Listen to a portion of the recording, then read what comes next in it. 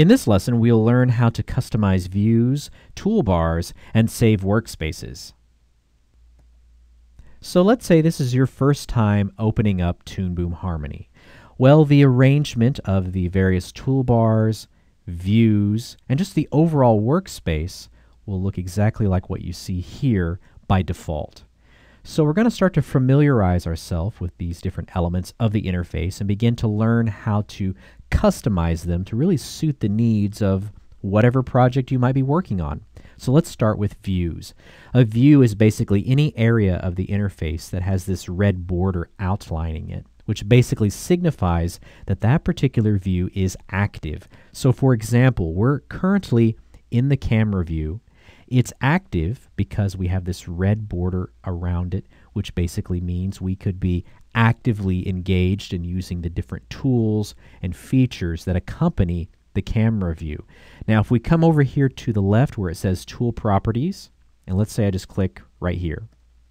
Well, now that red border surrounds the Tool Properties view.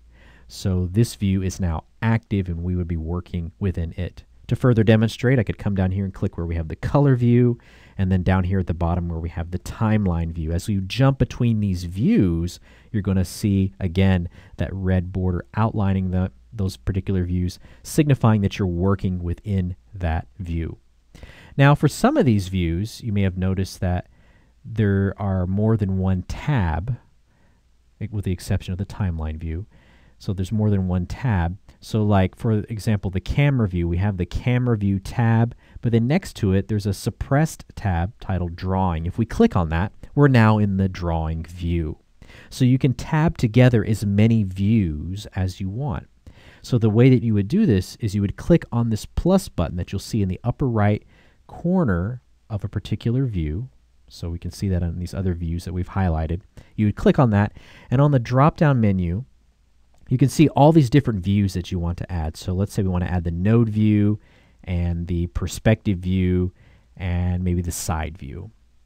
And we'll be talking about these other views later on. So now they're all tabbed together in this area of the interface. Now, if you want to remove a view from the interface with its particular tab selected, you would click the X button and you can remove it. So even coming down over here where we have the color view, we also have a node view tabbed. You would click on that X right there, and it's gone. Now, if you're in a situation where you have a view that's just by itself, which is what we now have for the color view, and you click on the X, it's now gone, and the views around that are going to adjust to occupy that freed up real estate, as you can see now with the Tool Properties view being expanded down. So let's say you have a view that's tabbed with some views, other views, and you want to undock it and tab it with some different views in another part of the interface. So we'll demonstrate this with the node view. So I'm just clicking on the tab and dragging it out.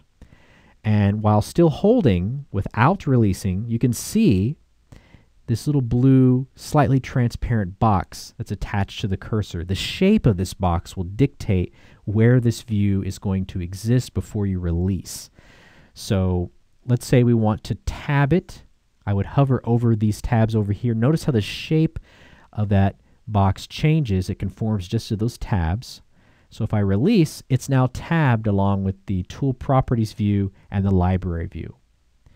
So let's say we want to place this view instead in between views. So again, I would grab that tab, just clicking on it, dragging out, and this time I can hover along the edge of a view.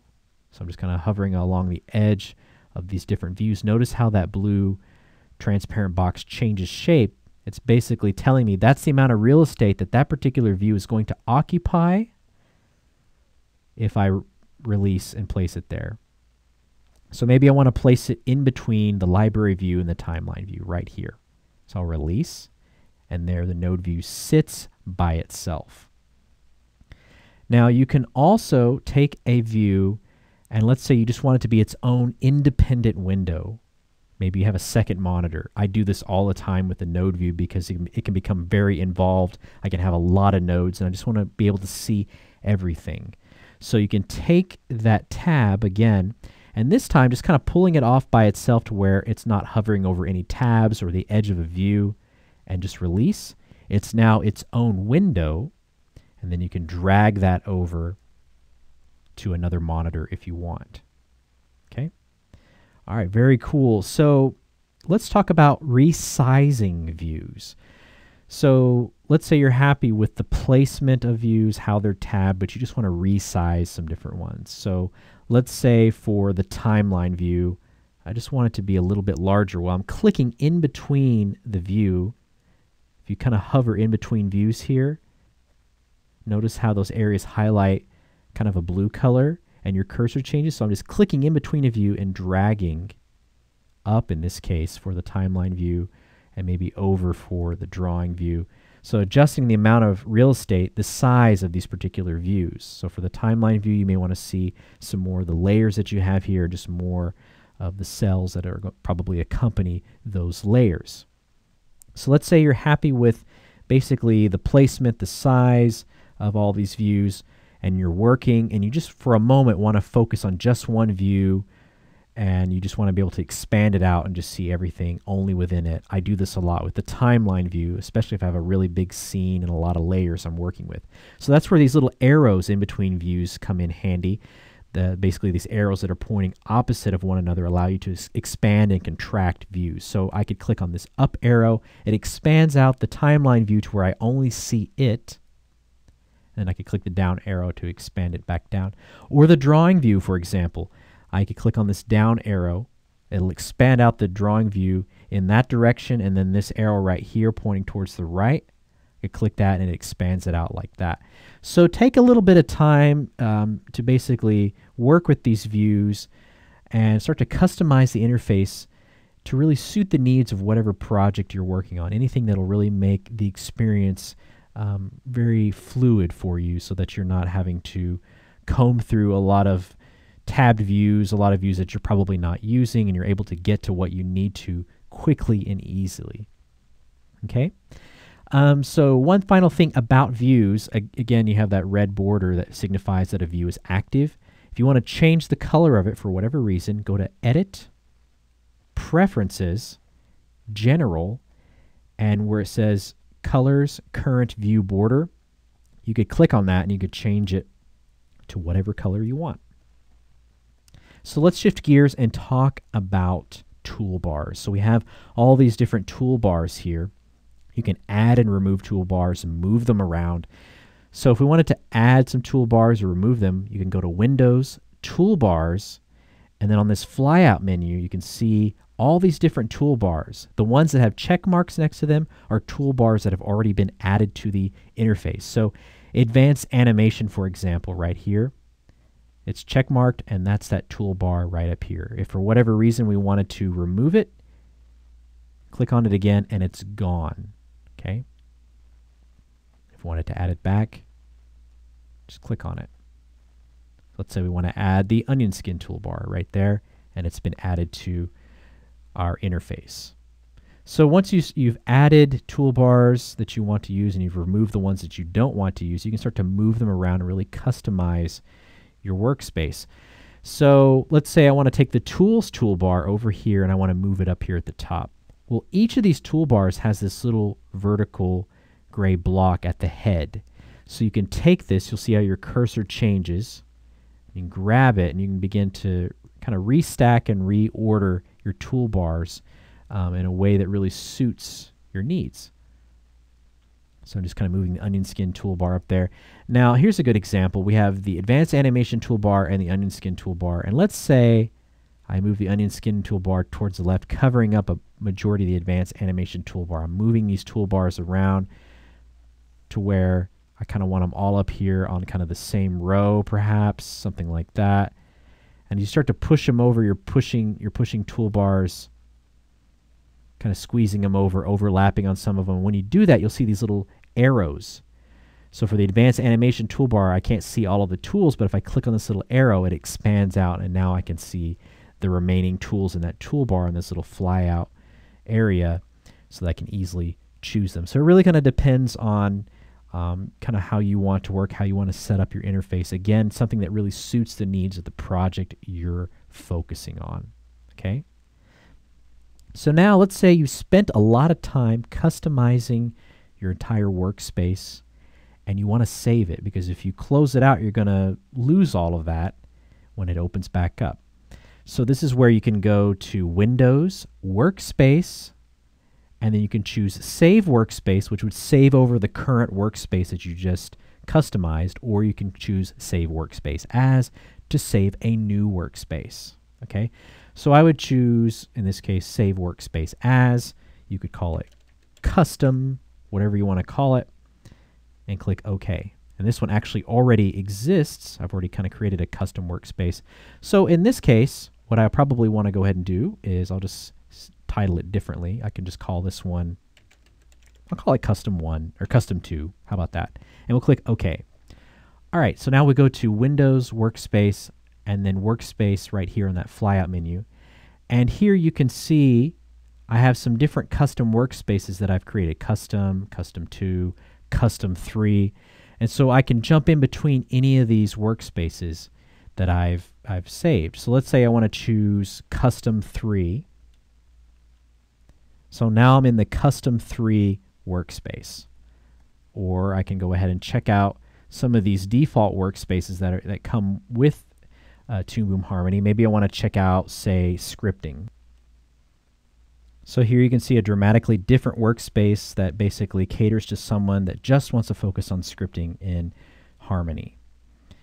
Now let's go up to Windows Workspace again, and we're going to go to Workspace Manager. All right.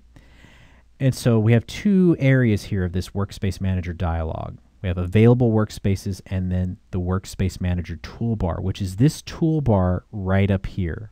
So really quickly, if you don't see the Workspace toolbar up here, go to Windows, Toolbars, and make sure you have Workspace checked. Okay, so going back to the Workspace Manager. And so right here are the different workspaces that are created. So you could select one, okay, say like Custom 3.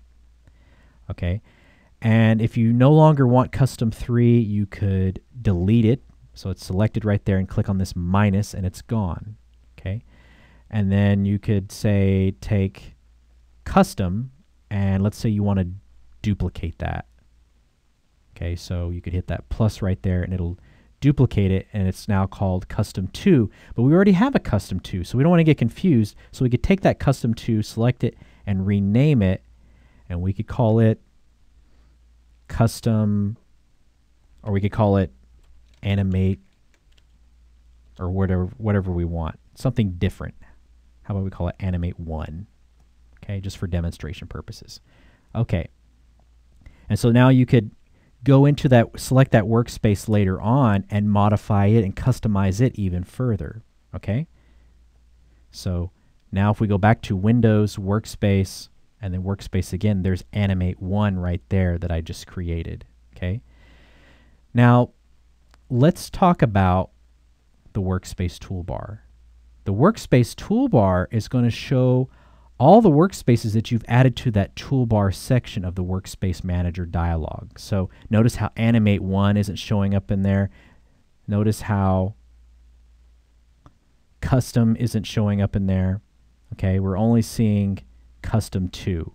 So let's say the Workspace toolbar is great to quickly jump to and switch workspaces. So let's say you want to add those in there.